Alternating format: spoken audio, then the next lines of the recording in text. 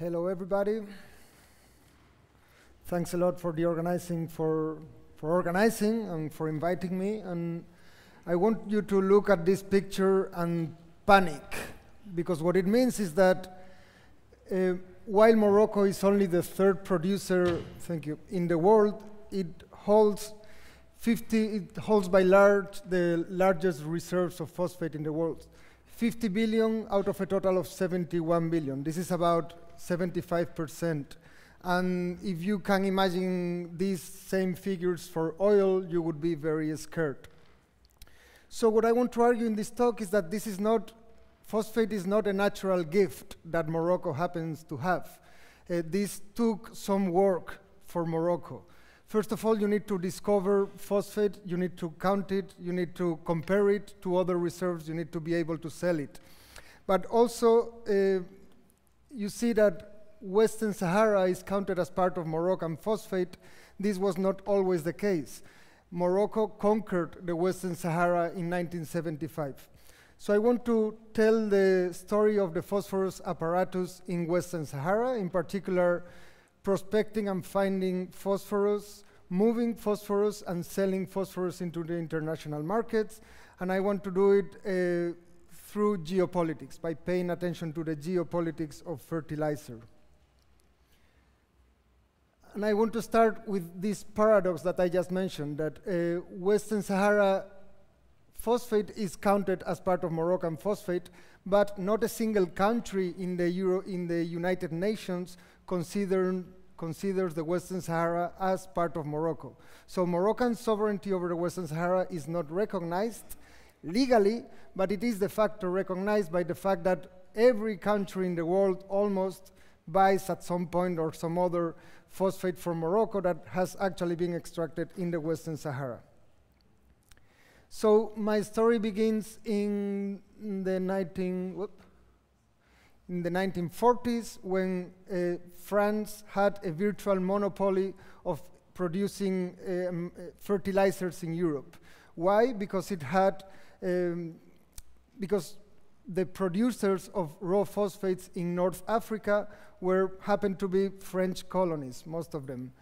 So after World War II, France was not good friends with Franco in Spain. What they did was not selling fertilizers with Franco. As you may know, Franco was a sympathizer of Hitler, so he didn't have many friends. So Spain needed fertilizers, it couldn't get them from France. They decided to go to their colony in Western Sahara, which by the time was a Spanish colony, and look for the phosphates. They sent a bunch of geologists, they found some phosphates, but they were not of very good quality, so they decided to look here in the coast, and one of the things that they produced was the first geological map of Western Sahara, published in 1952. After some years, they gave up on phosphates because of their bad quality. They called in a bunch of international companies to look for oil in Western Sahara. These companies also gave up, they didn't find anything, but they left behind very good geophysical maps of the region and new geophysical technology for prospecting. So in 1961, the Spanish government came back to looking for phosphate in the region.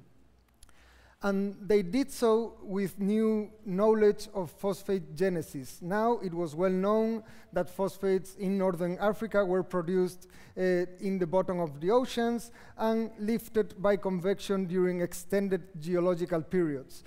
So what they found out is that this red zone here is a Paleozoic coast. It's a Paleozoic coast in which the phosphate-bearing layers were to be found. So they did a bunch of correlations. As you can see, phosphate in Western Sahara is pretty deep down the earth.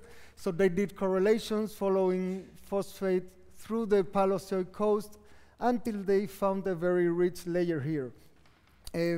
1,600 million tons of 68% average quality with some peaks of 80, which is a lot. So Spain decided that this was a very good opportunity to go into the booming international market of fertilizers. This is 1964, which is when the Green Revolution is starting and some other developments. In order to sell to the international markets, Spain had to alter the post-colonial fertilizers market in Europe.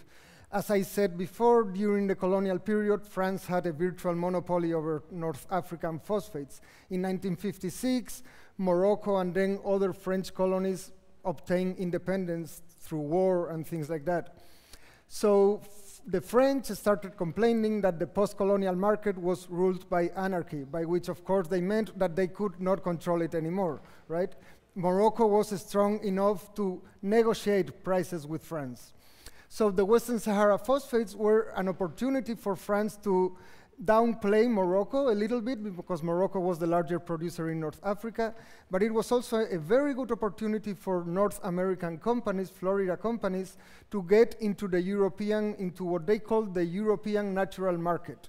The reasoning was, if we can build, well, this is the phosphate found, this is the situation of Western Sahara and its so-called natural market. The reasoning of American companies was, if we can build transformation plants in either Western Sahara, Morocco, or Spain, we will be able to compete with France in the European market. Intense negotiation followed, and I'm not going to go into the details. I just published a paper in Technology and Culture where you can find some of it. It's interesting both scientifically and politically, but this is maybe not the time. So at the end of the process, Spain and Morocco signed an agreement, a secret agreement, by which they would agree in not going into a price war, right? So they would agree in keeping minimum prices, and this allowed Spain to start selling Western Sahara phosphate in the international markets. And this happened in 1973. In 1974, a new player came into the picture, which is the Polisario Front. So it's the Sahrawi guerrilla for the liberation of Western Sahara. And what they did, the first thing they did once they were constituted, was burning down the conveyor belt that was transporting for 100 kilometers phosphate from the mine into the port.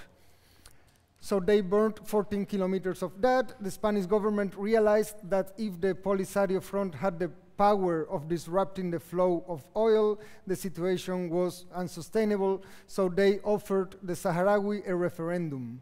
The moment the Moroccan monarchy heard of this referendum, they decided to step in because they didn't want Western Sahara phosphates to be out of control. So they launched what is called the Green March.